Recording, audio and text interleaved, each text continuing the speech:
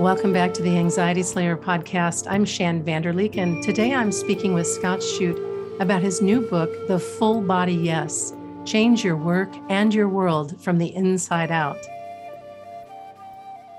Scott's intention is to mainstream mindfulness and operationalize compassion. In other words, bring these ancient and everyday concepts to the business world in a way that is secular and inclusive.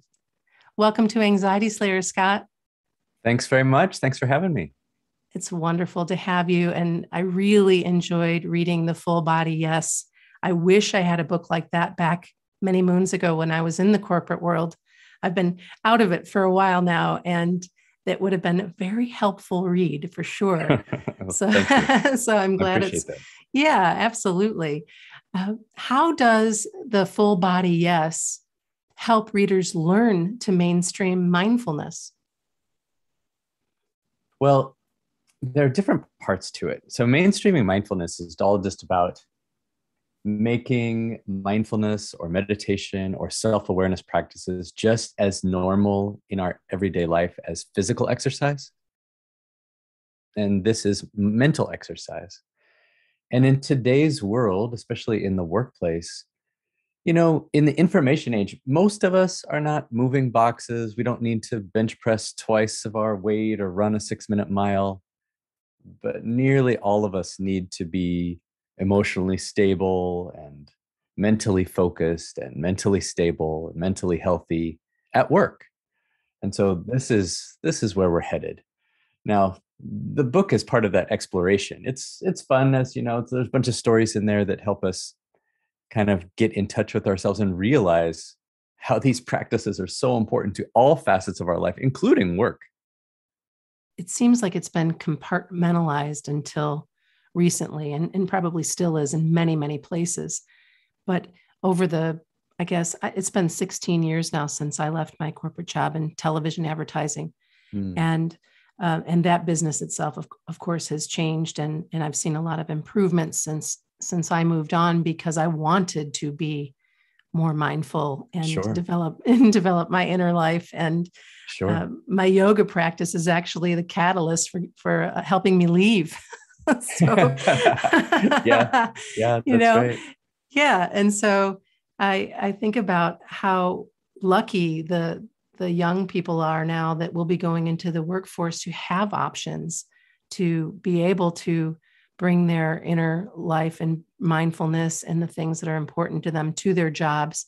And then, of course, it's the matter of also the folks who are employing them to go along for the ride. I love your LinkedIn story and how you basically created a role for yourself. Yes. inside a company that was already doing a lot of things really well in mindfulness and kindness and so on. So you're welcome to share a little bit about that if you'd like. Sure. Well, sure. I call myself a bit of a dual agent. On the one hand, I've had this career, you know, as an executive at LinkedIn. My original job at LinkedIn for 6 years, I was the VP of Global Customer Operations.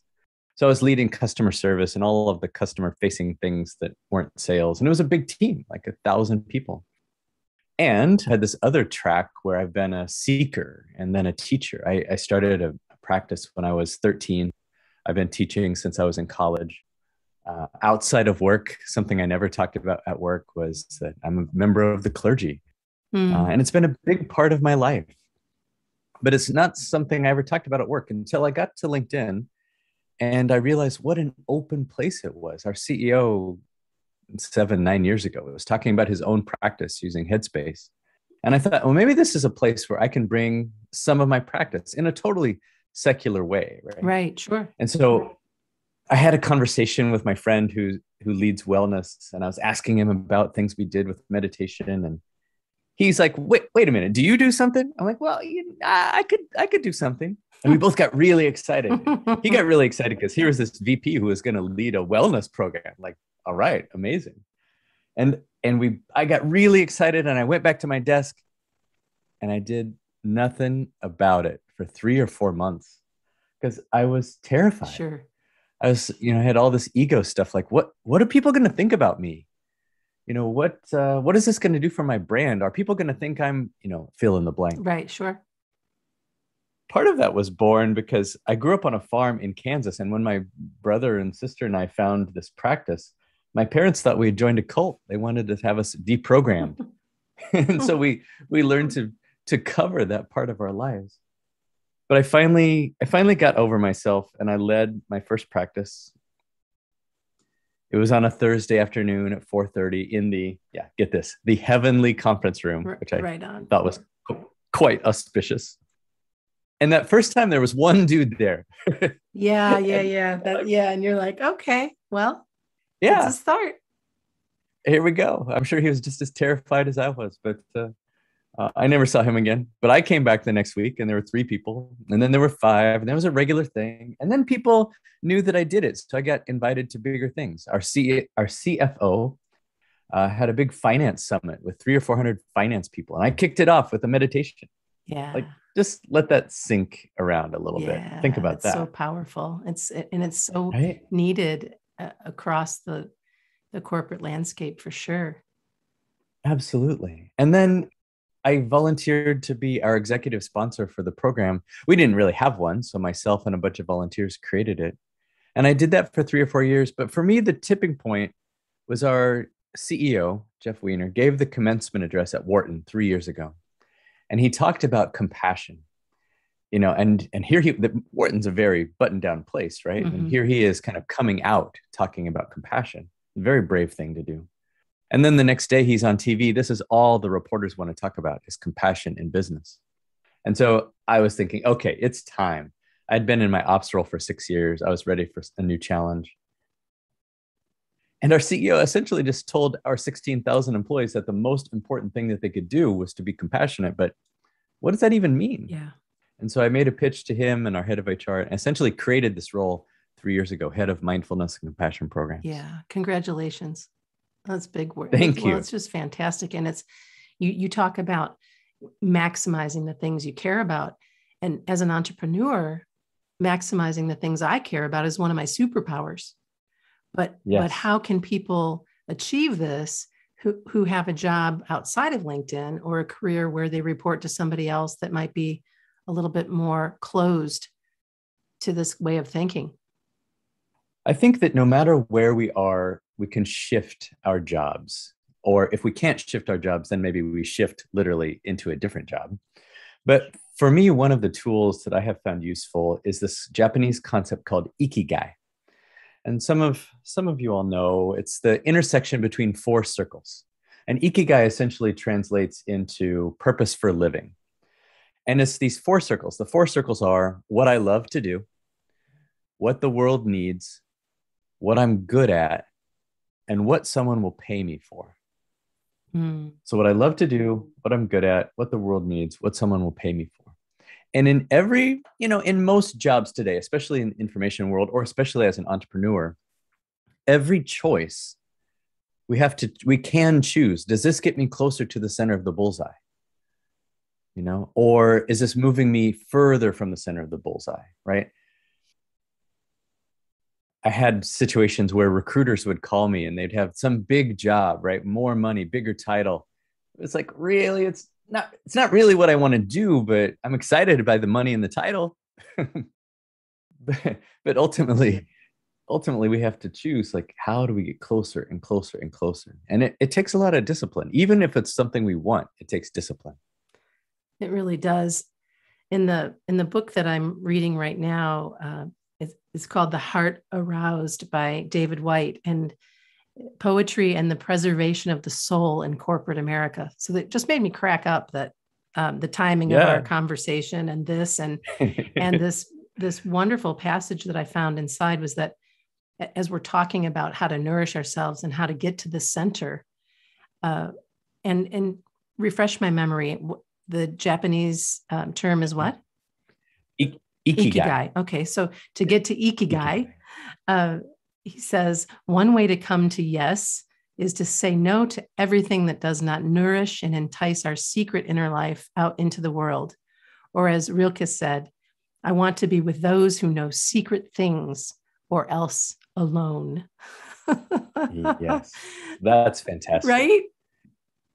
This is new news. You don't even know this one yet. But 2 days ago was my last day at LinkedIn. And I am off choosing to do something else. Again, even after I've had my lottery job, making some choices to continue to be in the center. And as I posted my update on LinkedIn, a friend sent me something that was about, I'll read this quote. This is from Martin Shaw. As we age, the desire for meaningful work can descend on us almost as strongly as romantic love. The soul reveals the desire for significance, for heft, for some psychic resonance over and over, and will crash our lives against the rocks until we take notice. Oh, that is fantastic. I love that, right? And this is it. This is kind of what I'm talking about when I talk about the full body yes in the context of work, Sure. right? It's there's this inner part of us. I call it soul, but whatever your mental construct for how the world works, this inner part of us that is trying to express itself through our personality. Our personality is the body, the mind, the emotions, the things that make up Scott or Shann or whoever. But in the middle of it is soul. We are soul. We have a body, not the other way Right. around. And so soul is trying to express itself. But but the question is, who are we listening to? How are we making decisions? Are we making decisions for the mind or for emotion or sometimes even for the body? Or are we making decisions at that highest part of ourselves as soul? And that's what I was trying to explore with the full body yes. Mm. Well, you nailed it. So Thank you. there's so much anxiety in the world right now due to many things. Of course, the pandemic being an anchor of that. And many of our listeners right now are just abhorring the idea of going back to work after working from home, being quarantined. Certainly the quarantine in itself Sure. has its own issues. But what questions can they ask themselves when reevaluating whether or not they choose to go back, whether or not, what choices do they have? Because some of them feel like they don't have a choice. And that's just not true. I mean, I get the feeling that you don't have one. That's right. That's where I was going to head as well. Sometimes we literally don't have choice. Sometimes. Most of the time, it's not true. We really do. So as an example, we'll take a simple example like, when we have to go to a staff meeting, right? We're a part of a big company, we're part of a team, part of the tax of the team is going to staff meetings. Now, and then there are other meetings that we're sometimes hangers on to. We go just to show face or because we think we need to. Now, the question is, do you really have to? For anything that you do? The truth is no. Like, you don't have to go to that meeting. You don't have to go to work. You don't have to go to that job. Okay, there's a consequence for every one of those things, but the consequences are different. And sometimes we assume that the have to means this catastrophic thing, like I'm going to lose my job if I don't do something at work or whatever it is. But we have choice, just like we have choice in our relationship. If our partner is really bugging us, we have a choice. We can walk away from it. Now, there's a consequence to that. But here's the thing. When we choose, it's like, okay, I'm mad at my wife for whatever, leaving, well, I'll say something I did, like not cleaning up my own dishes. This is something I did, not something she does. But the question is, do I choose to stay with her? Oh, well, yeah, of course. Well, it's not that big a deal. Okay. Well, if I'm choosing to stay with her, then shouldn't my mindset change as well? Instead of just being mad about it, like the first part is saying, well, I'm in charge of this because I'm choosing to stay. And if I'm choosing to stay, then what can I do to make this better? And this thing exists. This choice exists in every moment of every day. And it's this move from victim to player, from thinking that life is happening to us to thinking that life happens for us, which is extraordinarily empowering. And for me, reduces my anxiety. Big time. It's like, oh, I'm in charge. I get to choose. Well, and we often hear from members of our community that that making a choice sometimes is so excruciating because they don't want to get it wrong. And my follow-up or feedback to that is get it wrong. Yeah. Make the choice. Just see what see what happens. Because you can, I mean, I failed a zillion times in this lifetime, but at least I'm making choices. And I don't even know that they were failures if I kept making choices that led me into something that is more authentically who I am on this earth walk. And that's right. And so, but at the same time, there is a part that is just so hard, like so hard to choose. How do I choose? How do I make this choice? I think that part of it is learning to really trust ourselves and to trust that deeper part of ourselves. So can we do a little practice, a little 2-minute practice? Yes, please. Yeah. So I like this. I know some of you have done it, but I really love this as a way of choosing something when the mind is so busy that it can't decide. And so everybody think of something that you have a choice about and make it like A or B. If you can get things down to choice A or choice B. And look, it could be as simple as what you're going to have for breakfast this morning, but it's way more powerful and poignant if you choose something that's hard, right? So everybody got something, A or B. Okay, here's the deal. Go ahead and close your eyes and take a deep breath in and let it out. And now bring to mind choice A. You have chosen choice A. And just notice in your body how that feels. Let it roll around. Perhaps let it fast forward in your mind. What is your life like now that you have chosen choice A? What is it like for you, the people around you? You are a person who has chosen choice A. Notice how it feels. Okay, now take a deep breath in. Let it out. We need a palate cleanser. So for just a second, think about an orange rhinoceros. Okay, now take another deep breath in and let it out. And now bring to mind choice B. You have chosen choice B. Let it roll around in you. Perhaps let it fast forward in your mind. What is your life like now that you have chosen choice B? How does it affect you, people around you that you care about? You are a person with choice B in your life. Notice how it feels. All right, now take another deep breath in and out, and just let all that go. And really quickly, before the mind gets involved, just notice which one felt more authentically you. Because here's what happens. Like if I said, oh, it's B, but then the mind will go, yeah, but. Right. Yeah. That's why we do the practice. I love that. For me, making choices too is which one feels lighter. Yeah. What feels lighter to me when I'm making choice. Well, thank you for that exercise. That's incredibly helpful. In the full body, yes. And in chapter 8, I love chapter 8, being your own lighthouse. And especially the section about your daughter and holding it all. And what our young people, I have a daughter that is close to your daughter's age. And anyway, in that chapter, you say that true mindfulness is having an awareness of the present moment without judgment. And I wonder how we can practice this at a time when the world is in so much chaos and when it seems like every other person is judging good, bad, right, wrong, this camp, that camp, this vaccine, that, la.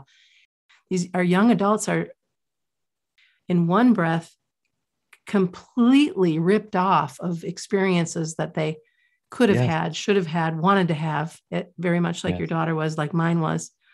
And then also, at least in my daughter's case, and I think in yours as well, becoming more aware, digging in deeper. The conversations I'm having right now with my daughter are phenomenal. From the level of, where. And so I keep trying to well, I'm not trying to do anything. I'm doing it. I'm noticing that. I'm noticing that while my heart breaks in some places and then expands while I watch our young people becoming more informed, more aware, and then hopefully able to make better choices in the days to come. Yes. Anyway, that was kind of a long question. And I got you. What did I say? Well, I know where to go from here. How about that? Thank you. The whole point of life on this planet is to learn how to give and receive love, right? And this is my mental model for things. And like all mental models, it's useful, but probably at some point, incomplete or wrong in some way. But my model is I'm soul, and I inhabit this body and this personality because I'm trying to learn. I'm trying to learn more about love. And the world has always had polarity. It's always had, tyrants and bad things happen. Today is just super intense, right? Because of the 24-hour news cycle. But if I move my mindset from, wow, life is happening to me, I'm just a victim in all this, look at all this bad stuff that's happening, to what if life is happening for me? What if this whole situation is curated for my and our benefit? If I think of it in that way, this pandemic and all the stuff that comes with it and the polarity that exists in the world, and I move it to thinking about, wow, what a gift. Really, what a gift.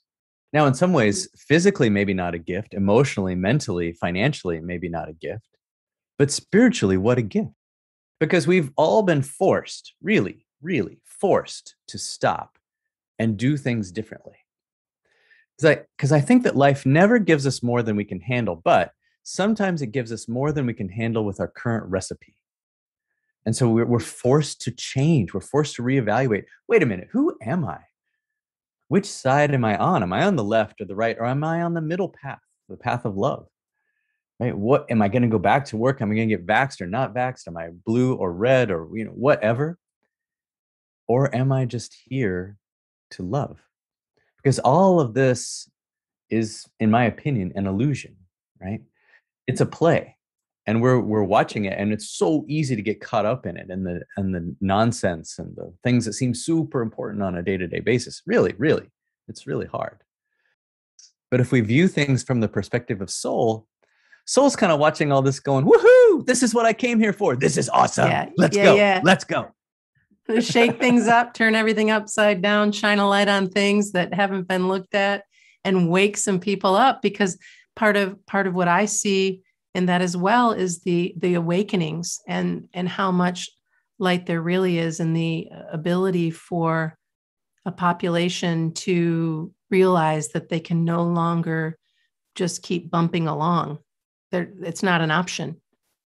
And it takes us back to choice, doesn't it? We can get sucked into the drama, or we can choose to chart our own path. Mm-hmm. Right? And that's hard. Let's not kid ourselves. Right. Like everything in our whole life guides us down this path, right? When we open our news browser, we're guided. We're being manipulated by both sides, by all sides. And so it's up to us to be that neutral force. Like, who am I going to be in the world? Yeah. Am I going to be tossed around by all this stuff that I read and see?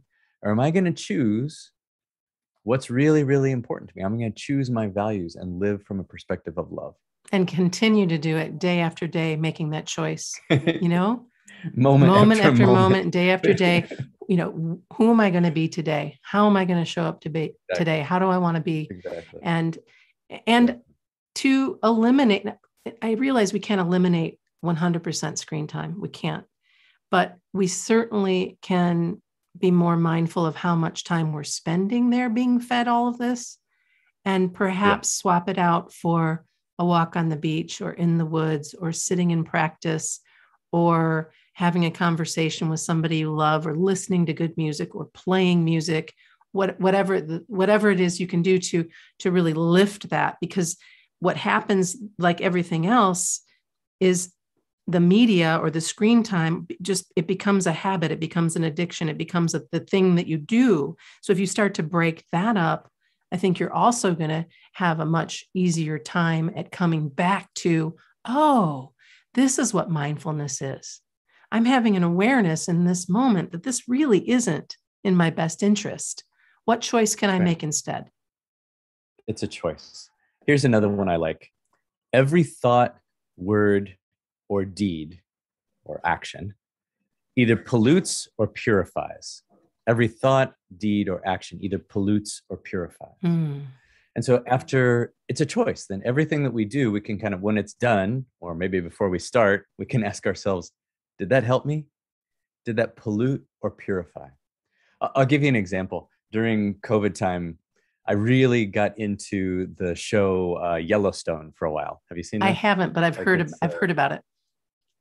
So it's beautifully done. I grew up on a farm. I kind of identify, with this nature, this rugged guy. But it becomes really dark. Like it's like The Sopranos in a Western setting. Oh, okay. There's solution to everything. The neighbor wrongs you. You just kill them. And I found myself like feeling gross after every time that I would watch it. And I would replay it in my head, for the days following. I would replay these scenes, and I found myself being kind of short with my anger, like easy to anger. And finally, I had to give up on it, even though the plot line was super compelling, the cinematography is super compelling. Okay, pollute or purify. I love that. Absolutely polluting. Yeah, I have over the I guess probably the last 5 years or so, my media interests and choices have changed big time to reflect the lighter, sweeter, more time focusing on great and crushing beauty than crushing skulls. Yes. It's yes. So yeah. Yes. And let's agree, like, this is hard because these things are really compelling. They've done a great job of making it interesting, and it attracts our minds in a way that's very addicting. Yeah. But we have a choice. And the theme for today's conversation is we have a choice. What before we move on, what recommendations, Scott, do you have for young people like our daughters who are heading, finishing up school or heading off to college or just getting started in their careers, and they're just kind of feeling like they're on pretty shaky ground? Yeah. There's so many things, because I think if I give hard advice, just like my parents gave me when I was 19, I ignore that until I experience the same lesson. Right? Yeah, it's of like course. you don't really learn the lesson until you go through the thing. And then it's like, oh yeah, my dad told me. And then it makes sense. But here's one for all of us. And it goes, so just everybody just settle in for a second and put your hand on your heart. You can have your eyes open or closed. But with your hand on your heart, first just feel your breath up and down with your chest. And then say your name, followed by, I love you. So I would say, Scott, I love you, but you try it inwardly. And keep trying it. Let go of any judgment, let go of any shame or any charge that you think that word might have, and just say it. But even more important, receive it. Really feel it. And that's it. Thank you. It starts with this recognition that at our root, we are soul, we are love itself. And when we go back to our true nature, all the hard things get a little bit easier to deal with. Right on. Scott, thank you so much for having this conversation with me today. I know that our listeners are absolutely going to love it. And thank you. Yeah, I just really appreciate you. And congratulations on your next chapter in your life as you move forward, and all the success you've had with your book. I appreciate that. Thanks very much. That was Scott Shute. Get a copy of his book, The Full Body Yes, wherever books are sold, and be sure to visit his website at scottshute.com.